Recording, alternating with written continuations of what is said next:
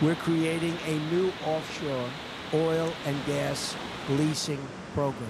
America will be allowed to access the vast energy wealth located right off our shores.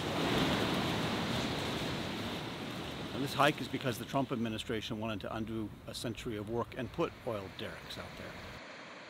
We're in an era right now where there's a deep divide between the left and right on conservation issues.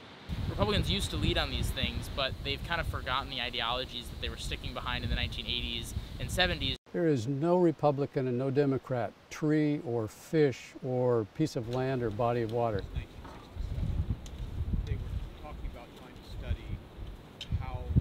I think I'm done with fossil fuels. Short-term profit sharing. They're sick of what the left has been proposing, so they just turn away everything. Environmental policy has become a political weapon.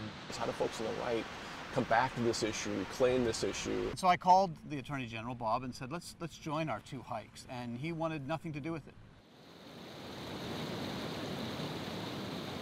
This is a time in America and American politics where we are so inundated by this howling tornado of not just news, but random craziness. Coming out here in a place like this and just turning that off for a minute is such an amazing gift.